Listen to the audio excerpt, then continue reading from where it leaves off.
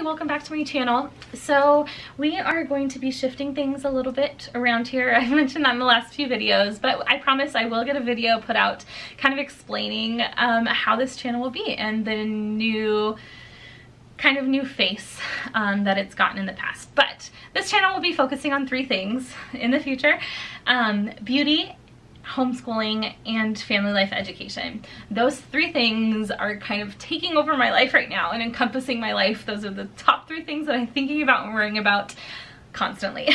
In the past, I was a certified family life educator, and I'm currently in my master's program getting a degree in family science. But my main focus is providing you guys with resources and education in areas that you guys need help. So in the future, probably one of the first classes I will be offering is a class on guiding yourself and your young children through loss and grief. And so grief doesn't always have to be about the death of someone.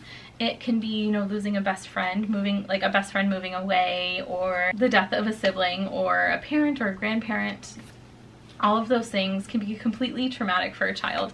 And in my personal experience, I didn't know how to guide my child through grief. I figured that they were too young. Some of them couldn't even speak yet, and I was like, how, if they can't express to me their emotions, how am I supposed to help them, especially when I am trying to process this whole situation myself and how to be a mom at the same time. And it was incredibly difficult. And I'm thankful for what I know now, and I wish I knew it in the past, but we do the best with what we have at that moment. And I didn't have this information, but that's why I'm giving it to you. So this class will be a 4-session class guiding yourself and your child through grief. I'm going to go over the titles of all 4 sessions, but I'm actually going to give you a little snippet of the 4th session today. And so the first session is understanding and coping with grief yourself.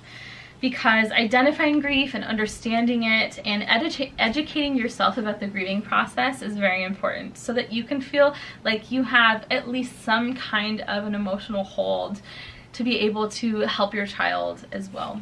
The second session will be talking about the importance of play during the grief process. Children will act out their emotions during play. Play is just a great resource for your child in general, to connect with them, to learn from them, and to see how that they're feeling. And so I really love that session because it gives some great ideas to play with your children at home. But not only that, but things that you can observe and take note of to apply to the last session that I'm going to be talking about today. And so session 3 is actually facilitating conversations with your child around death. And so the 4th session that I'm going to touch on today is recognizing developmental, physical, and emotional cues in your child that show how they are dealing with their grief process, and that honestly help them work through it, even if you don't feel like you are making progress or they are necessarily understanding, hey, I need to work through this grief process. Obviously, they're not going to understand that, but recognizing their cues is incredibly important because it can help you see how they're feeling and how you need to adjust how much you're playing with them, or how much attention you're giving them, or are they getting enough choices, or if they're understanding the situation at all. And so I'm going to touch on that a little bit today. Specifically, I don't want to give away the whole session because, like I said, this will be a program available to you guys in the future.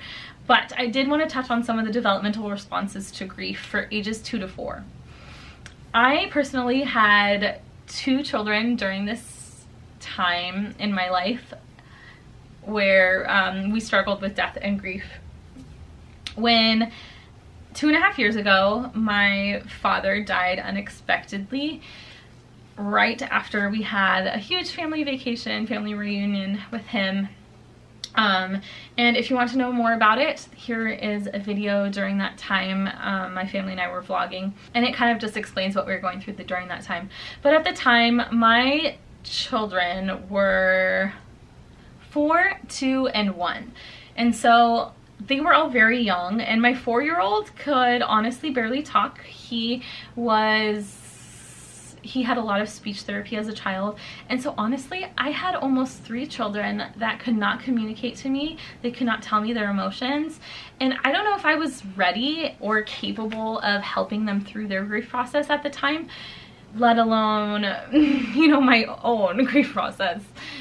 because it was incredibly unexpected and traumatic, and I did not have enough tools, education, or resources to help my children during that time, and I honestly feel like that they suffered during that time and I didn't know, and I'm not sure I would have been able to help them at the time anyway. But like I said, I want to focus on developmental responses to grief for 2 to 4 year olds. Some of my resources for this program come from the Dougie Center. They are a national center. They're a resource for grieving children and families. And they have incredibly amazing resources for children and families of all ages too. I was told from a lot of people during that time that maybe my oldest could get services, but that most of my younger children, there wasn't a lot available to them, which is true. And there's not a lot you can do, and that's because a lot of the work can be done at home by educating yourself and learning these developmental responses and knowing how to observe them and to respond to them. Okay, so at this developmental stage, children do not fully understand death. They do not understand that it is permanent and that it is universal. And they are most likely to express themselves negatively or positively through behavior and play. And so the concept of death, young children, you know, they see it as reversible because most things in their life are reversible. And they start to wonder, you know, if death happens to everyone. And you might hear questions like, oh, my grandpa died. When's he coming back? I know my kids asked that a few times, you know, like when's grandpa coming back? Especially because the nature of the way that he died was very confusing for my children. Because we were on this family vacation and we come home and he was going to meet us at home a few days later and died after we had left him. And, you know, so they always had the expectation of, you know, like we said goodbye to grandpa and he was coming home and then we would see him in a few days. And so I think that that was confusing for them even after they learned that he had died. It was like, well, when's he coming home? And so obviously children do not understand at this age that death is permanent. And so they do ask a lot of questions because it helps them understand. And I will go on to talk about, there's a lot of great resources like Sesame Street and Daniel Tiger have done amazing episodes on how to facilitate conversations with your child, and that asking questions are extremely helpful for them, but providing them with short, honest explanations. Okay, so I wanted to talk about the common responses to grief during this age.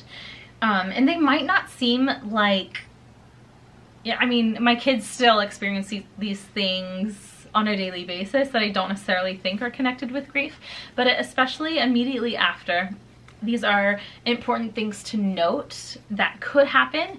And that could be telling you that your child is struggling with their emotions and their feelings during this time. And it might be a good time to bring up conversations and to let them ask questions. And so they can have, you know, general anxiety, lots of crying, irregular sleep, extra clinginess, irritability, temper tantrums, repetitive questions, behavior regression. That doesn't necessarily have to mean like, you know, the way that they act, but if they were potty training, you know, they might have setbacks and regressions to certain behaviors that were already learned for them. And another thing could be, you know, telling the story to people, even strangers. I know my kids did that a lot. They were very matter of fact, but they also wanted to talk about it, and letting them do so is a good thing for them. But a few easy ways to help your children during this time, if they are showing these responses to grief, are creating a consistent routine to help establish safety and predictability in their lives, especially at bedtime and morning time. Creating consistent routines during those times are very helpful. And secondly, I mentioned this before, is providing short, honest explanations of death and being honest and truthful. Sometimes euphemisms like gone or lost can be confusing to children. Like I said, they're very literal and they don't understand, so telling them in ways that they can understand is best. It's best to say, you know, grandpa died, his heart stopped working. And you don't have to go into details or anything. Like I said, short, honest explanations are best for children.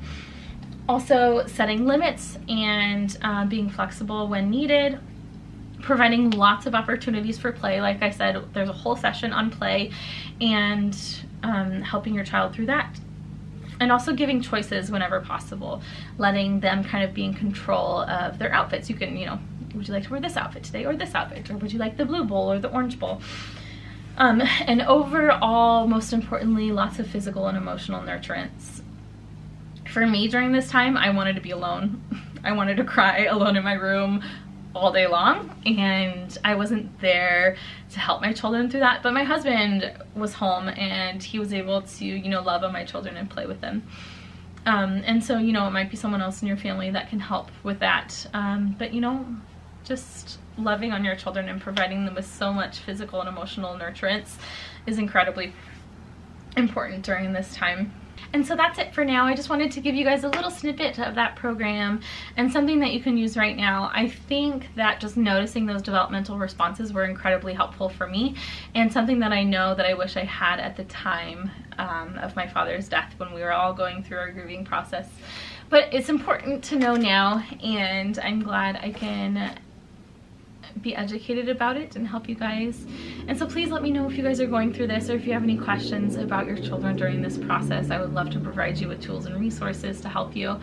And yeah, I'm so thankful for you guys. And it's hard to make a video like this, you know, because I'm like, I hope people don't need to use this, but obviously, like I said, you know, death is a reality in everyone's lives, and a lot of the time we have children to help through these things. Please let me know, like I said, if you have any questions, or if you would like any additional resources in the comments. I will definitely leave a link to the Dougie Center in the description. But yeah, thank you guys for watching, and I hope to see you guys in the next video.